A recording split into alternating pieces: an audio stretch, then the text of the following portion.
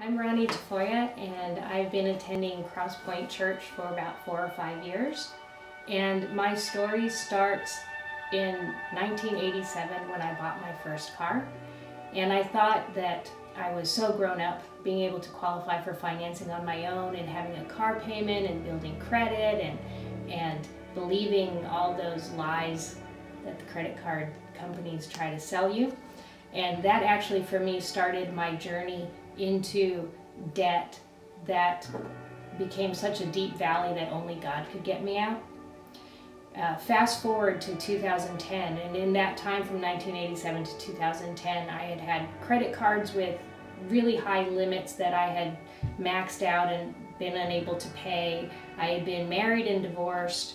I had spent money out of guilt and out of wanting to feel better, and the bottom line is, through my fiscal irresponsibility, I was $60,000 in debt. To get out of that, I met with some friends and we put together a budget for me, and in that budget I had set aside $150 a month to give God as an offering, which was not a tithe, it was just an amount. And the people that I was setting up the budget with said, you know, as long as you start, that's all it takes. God wants obedience, just start. So I started, and the next day I got a letter in the mail from my company saying that a credit card company was going to garnish my wages, and that meant that I was going to lose about $1,300 a month in income, and it would last for probably 4 years.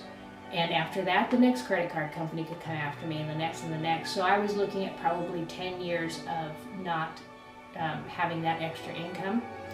So after my panic attack, I called my friends and we reworked my budget and took away things that we didn't really need, like cable and phone and extra money to eat out, and everything we could think of, and had a bare bones budget. The money that I was going to give to God, I reduced to $100 a month instead of $150 a month. And that's when God went to work with me. Brian had started a series on the blessed life, and he was talking about tithing and giving God your first fruits, which to me equates to a farmer who the first fruit that he gets, the first apples off the tree, he gives that to God, gives back to God to thank him for giving him the harvest. And God doesn't want the apple that fell off the tree and is all rotted out. He wants the very first one, the one you're most proud of. And so Brian was preaching on that, and he issued the 90-day tithe challenge and said, you know, give God a tenth and see if you're blessed. And I thought, all right, people wanting money, okay. And it seemed like everywhere I turned, on the radio, on TV, what Brian was teaching, my prayer life, it was all leading me to have a feeling that I should be giving a tithe, which is a 10% of my gross income, my first fruits, not 10% of what was left over.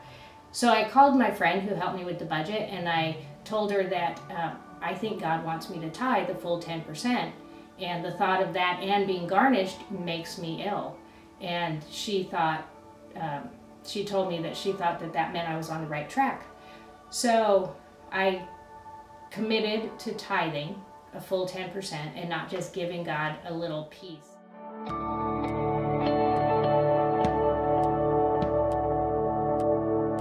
So in November of 2013, for the first time since 1987, I was completely and totally debt-free.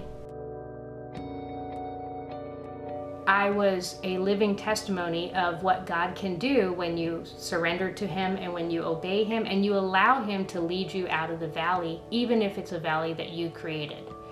And so I think the key is to surrender to God, to listen to that still small voice, or in my case, the writing on the wall.